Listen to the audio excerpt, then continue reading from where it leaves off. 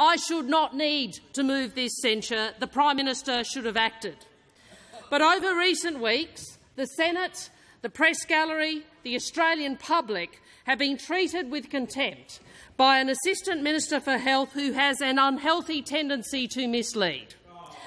The Minister has failed to account for her actions by answering questions, and when she has answered questions, she has demonstrated, at best, a reckless disregard for the truth.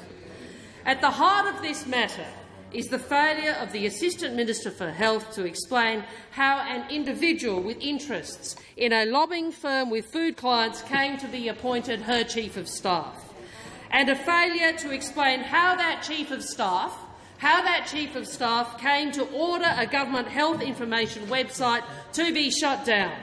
What this is about, Mr President, is an allegation of conflict of interest, and more particularly an allegation of conflict of interest affecting the former Chief of Staff of the Minister. And the two ways in which that conflict of interest could have been satisfactorily addressed is by divestment and by undertaking.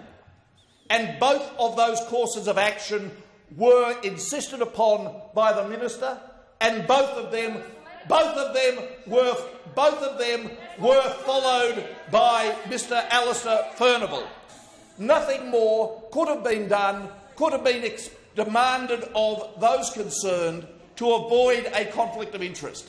And this chutzpah on stilts from a person who was a minister in a government maintained in power for the last 3 years by a criminal, Mr Craig Thomson, who has enjoyed most of her ministerial career as a member of a political party whose federal president was a criminal, Mr Michael Williamson. So please, Senator Wong, don't come into this chamber and sneer an honest, decent, dignified, competent woman when the political party you represent is wrecked with criminality from the top to the very bottom.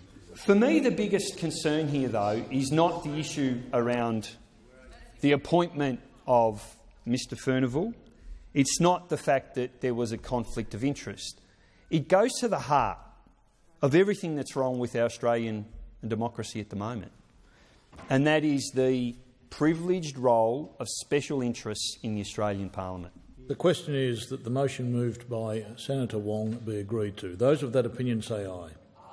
Those against say no. I think the ayes have it. Division required. Ring the bells. Order. There being 37 ayes, 31 noes, the matter is resolved in the affirmative.